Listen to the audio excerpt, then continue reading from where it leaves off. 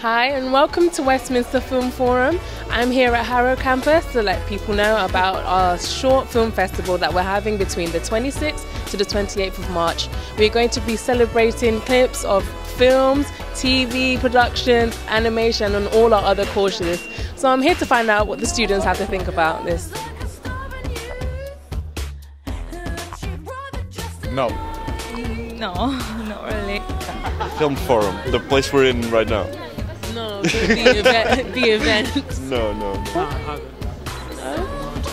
No, but you guys have been sharing a lot on our SSA page, which is really good. Yes, of course I heard about it. I have actually. I've seen it advertised on Facebook a bit, and I've seen things happening. I have seen it around. I have heard of the Westminster Film Forum. Oh yes, of course. Yes, that's happening 26th of March. Could be, am I right? I hope I'm right.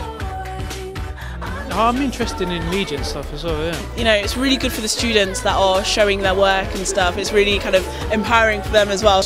I think there's a certain tendency for people to feel like, you know, just because they're doing a different course that they can't contribute or make a film, but this gives people the opportunity to, you know, express themselves creatively, make a piece they can be proud of and, you know, have it watched by people and get feedback, which is really, really important, and I think it's just a great idea overall. Yeah, absolutely. I think it's really important for all students, like not just the students based in Harrow.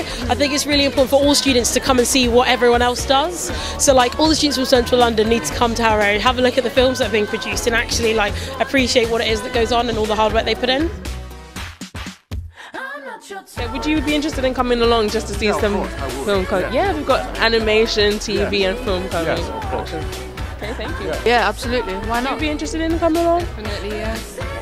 Well, thank you very much for your time. No problem. Thank you.